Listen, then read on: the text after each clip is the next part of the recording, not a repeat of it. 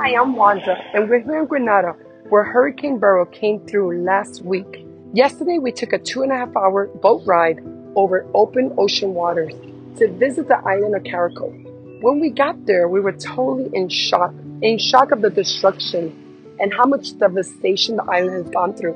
The island looks like it went through a shredder.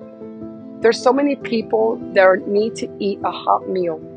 And we're trying to get the groceries, we're trying to get everything we need. There's still no power on the island, there's no running water. And getting in from the main island into Carriacou has been a nightmare. When we were in Carriacou, I met a lady.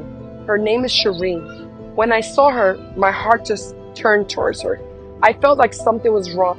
Her face was just defeated. When she told me that she had lost her home or her memories, everything she had lived for, and she was holding in her hands 2 bags of ramen noodles.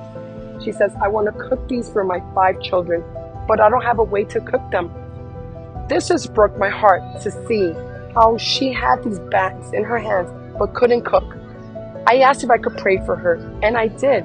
Once we prayed, her face changed. She put a smile on her face. And this is what we do. We feed body and soul.